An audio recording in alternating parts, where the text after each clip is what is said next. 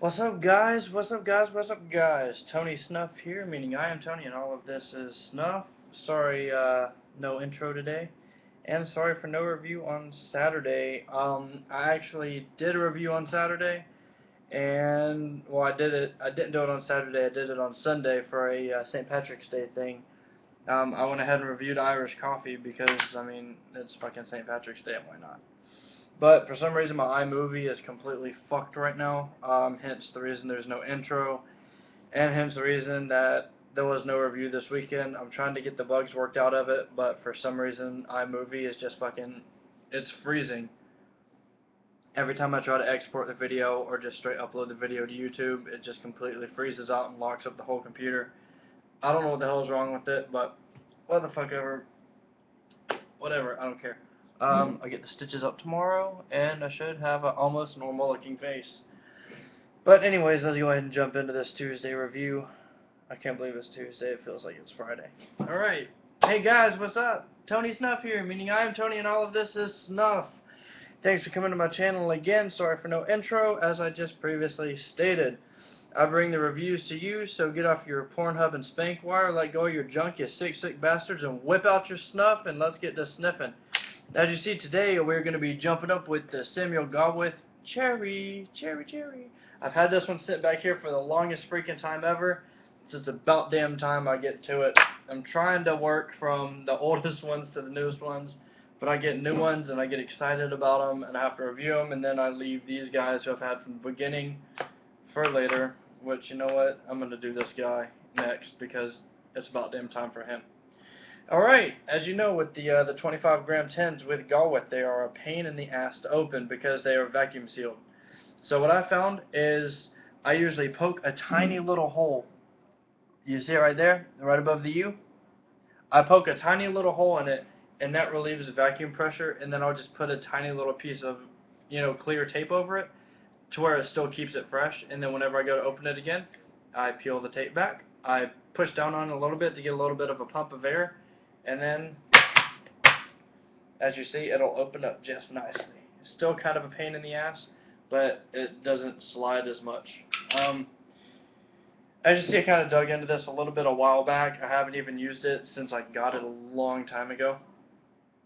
But from the initial pop, the tin smell, it smells like a, it just smells like a, if you ever had the chocolate covered cherries, and the red cherry that's inside, I forgot what the fuck they're called, but just that smell, like it's inside the chocolate covered cherry, is the scent I get from it. Yeah, pretty right on the scent. As you can see, it's a, I'd say it's a little bit medium coarse grind, just from screwing around in it, playing with it. Medium coarse, but not too coarse at all. It's closer to a straight medium grind. As you see, it has a medium moisture to it, and it is a dark brown color, as I spill it all over my table. Almost like a really dark colored dirt. So, let's go ahead and get into this. Using my douche spoon. But I'm 100% cancer free. I guess that's something to be happy about. Oh, alright. When it gets in your nose, immediately you get the tingle and a pretty formidable size burn to it. I didn't expect it. I haven't used it in a while. But you get the same cherry smell from it. It actually does smell like a real, not like the maraschino. That's what it is, maraschino cherries. It doesn't smell like that anymore, but when it gets in your nose, it smells like the real like the purplish kind of cherries, like real fucking cherries, not the BS kind of cherries. And on the bottom of the tin, you can see where the little hole is. But yeah, it's really good. It doesn't shoot to the back of your throat from what I just had, and I gave it quite a sniff. I guess because the moisture kind of holds it together and doesn't let it do it. But let's try it again.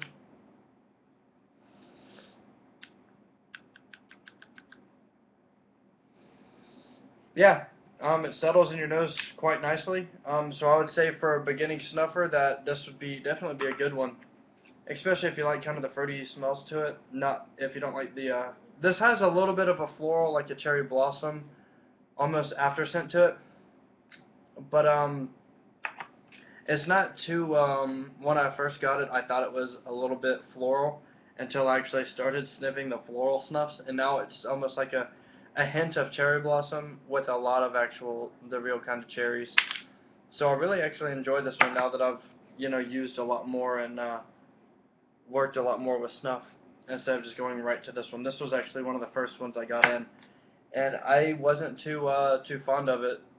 I don't know why. I guess because I didn't expect it to be as floral or to be as fresh smelling. I was kind of counting on it to be the stereotypical type cherry scent that you get, more of the artificial type scents instead of the actual real scent. So, but yeah, I really like it. It gives you a little bit of a forward drip. I haven't had any kind of a back drip with this one yet.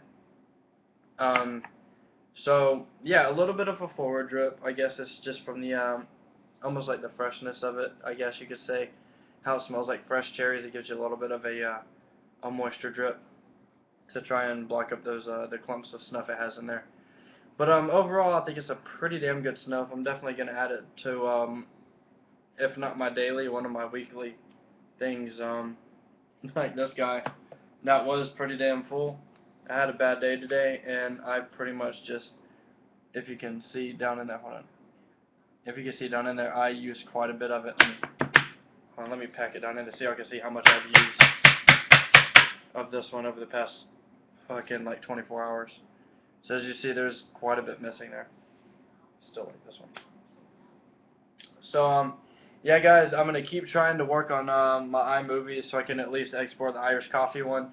It's a pretty damn good review. I actually found a 4-leaf clover on St. Patrick's Day. Luck hasn't changed at all. It got worse.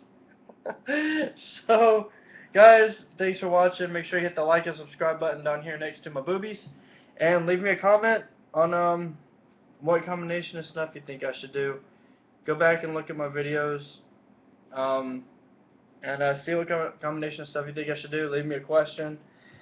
I don't know, I'm almost out of ideas to have you guys leave me some fucking comments, so just comment something, say hi, you're ugly, I hate the mustache, I love the mustache. I don't know, just leave me some kind of a fucking comment. Make sure you hit the like and subscribe buttons next to my boobies. Again, I'm really tired, it's really late. I'm gonna go get some fucking sleep. And I'm gonna try and get that Irish coffee video uploaded as soon as possible. For those of you who are looking forward to a video on Saturday, which probably like 3 of you were. But, whatever. Guys, thanks for watching. Hopefully Thursday comes along and Friday comes along soon after that so we can all get some fucking days off of work because it's about time for a day off. Thanks, guys, for watching. Keep on snuffing, guys. I don't know what else to say. I'm tired. I'm going to bed. Peace out. Boom, chicka, boom, chicka, scratch, scratch, Tony Snuff.